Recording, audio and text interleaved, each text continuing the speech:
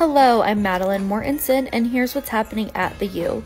A University of Utah atmospheric scientist is unlocking the mystery of how snowflakes move in response to air turbulence using instruments developed on campus. After analyzing more than 500,000 snowflakes, he's astonished to find out that predicting how snowflakes fall to the earth is surprisingly simple.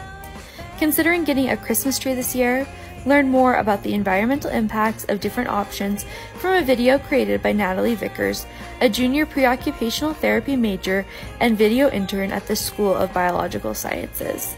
And a postdoctoral student at the U co-authored a study with researchers from the Smithsonian's National Museum of Natural History that sheds light on the ancestry and genetics of woolly dogs.